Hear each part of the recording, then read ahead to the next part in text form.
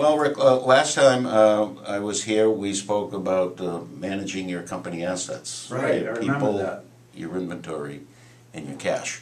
And you were very glib and it was very to the point, I thought. Well, I try to make my Jeff point. doesn't beat around the bush. So No, what's this? no. What's the agenda today? Well, I want to talk about a person's business in general, and if they desire to make it better. I think everybody has that goal. Well, Right.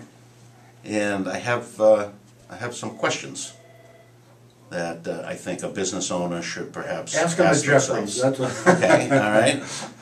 Okay, I'm on the hot seat. Let's see. If I want to make my company better, there's a few things that I think they should consider.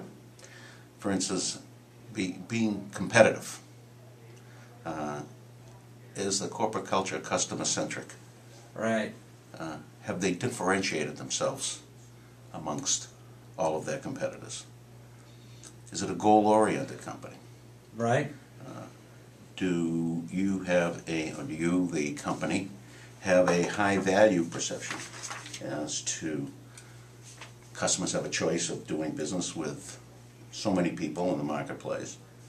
Is there a high value perception of doing business